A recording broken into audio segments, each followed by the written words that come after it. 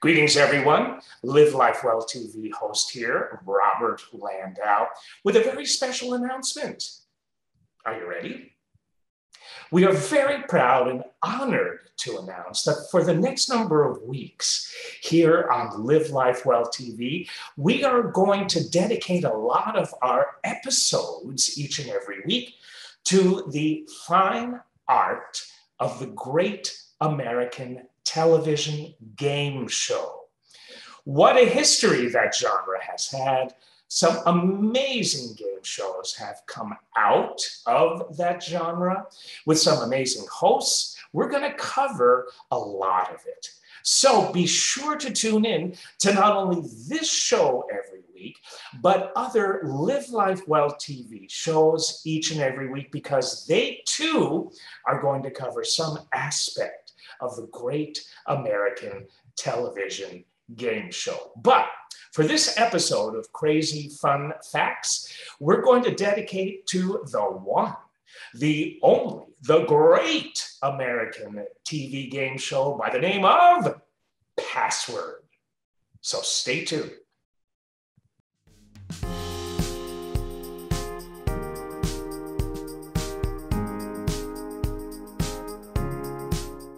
All right, are you ready? So we would like to acknowledge the following website before we begin: tvtropes.org. So, Password. Is there anyone in the United States of America, maybe of a certain age, because Password didn't go off the air yesterday, but is there anyone who has not seen an episode of Password? What an entertaining show that was. Educational, fun. It had a wonderful sort of flow to it. It was like just kind of riding on air for 30 minutes, if you think about it. Password was created by a guy by the name of Bob Stewart for Mark Goodson, Bill Todman Productions back in 1961. After the company searched for parlor games that could be played for modest stakes in the wake of the great quiz show scandals. That's something we're going to be covering in another episode of Live Life Well TV this week. Stewart suggested a game whose players asked themselves a very simple but amazing question. And here it was: how well can I communicate with just one word?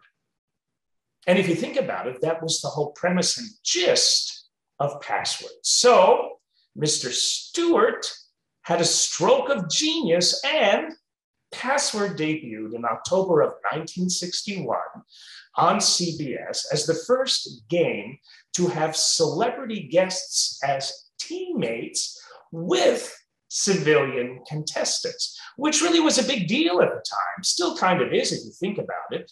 Mr. Alan Ludden left the GE College Bowl to moderate Password, which ran until 1967 on CBS daytime and primetime.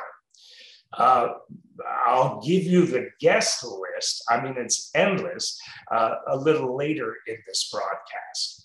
Ludden would return as host of ABC's 1971-75 revival, which went through 2 theme tunes and 2 different sets. The changes were made for Password All-Stars, which ran from November of 74 to February of 75, after which members of the public were once again allowed to compete. Really a brilliant idea, if you think about it, because the television watcher, you and I, kind of felt we were on the same team, 2-person team, as Lucille Ball. It was a brilliant idea. 2 more daytime revivals of Password appeared on NBC: Password Plus, which ran from 1979 to 1982, and Super Password from 1984 to 1989. Both used password puzzles, wherein each round consisted of 5 passwords that described another person, place, or thing. These versions also featured a bonus round where the celebrity had to describe 10 passwords, beginning with consecutive letters of the alphabet. Wow, that's not easy. Within 60 seconds for a bonus of at least $5,000. I do remember that, actually. In June of 2008, CBS debuted $1 Million Password for a brief primetime run on Sunday evenings with Regis Philbin as its host. CBS then ordered a second set of episodes, which began airing in January of 2009. The show was canned after only 12 episodes because, despite winning its time slot more often than not, it wasn't enjoying the demographics that the network wanted. Interestingly, the show returned as a segment on Late Night with Jimmy Fallon on January 18th, 2011, hosted by Steve Higgins. The segment is essentially a simpler version of the later era CBS style. The game show now has words beginning at 6 points and no lightning round, and there's no stated prizes. Its first celebs to appear there were Fallon and password stalwart, the one and only Betty White. The game was also played during White's 90th birthday. That edition was hosted by Joel McHale. I love Joel McHale. An edition of Plus, with Tom Bergeron hosting, was a part of the 2015 Daytime Emmy Awards to introduce Betty White's Lifetime Achievement Award. What a good idea that was. In May of 2016, news surfaced that ABC was interested in potentially reviving the series. This came on the heels of their summer lineup being populated by several game show reboots, including fellow Goodson-Todman properties To Tell the Truth, Match Game, and returning Celebrity Family Feud, and a reboot of Password's close cousin, the $100,000 Pyramid.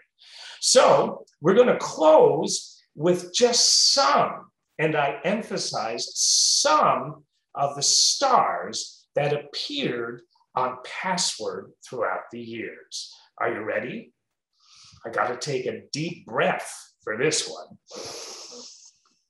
Paul Anka, Jack Parr, Lucille Ball, Carol Burnett, Carol Channing, of course, Betty White, Mitch Miller, James Mason, Jane Fonda, Douglas Fairbanks Jr., Angie Dickinson, Mickey Rooney, Johnny Carson, James Stewart, Ava Gabor, Zsa Zsa Gabor, Lauren Bacall, Joan Crawford, Martin Landau, Robert Landau.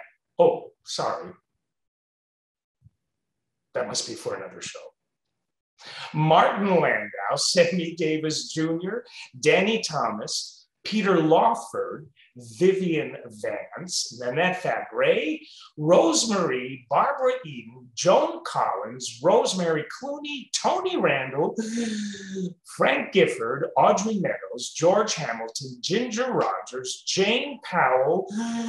There's more: Red Buttons and Bancroft, Gene Kelly, Mel Torme, Woody Allen, Celeste Holm, Robert Goulet, Jack Benny, Agnes Moorehead, Shelley Winters, Jerry Lewis, Bob Newhart, Thomas Jefferson, Ben Frank. Oh, no, sorry, that's again another show. I don't know what's wrong with me. Anyway, we certainly hope you enjoyed this episode of Crazy Fun Facts. What a show Password was, and really will always be. That game show, like so many of the others we're going to cover in upcoming series, was truly one of a kind. And this is truly one of a kind. Robert Landau, Live Life Well TV host. Thank you so much for tuning in.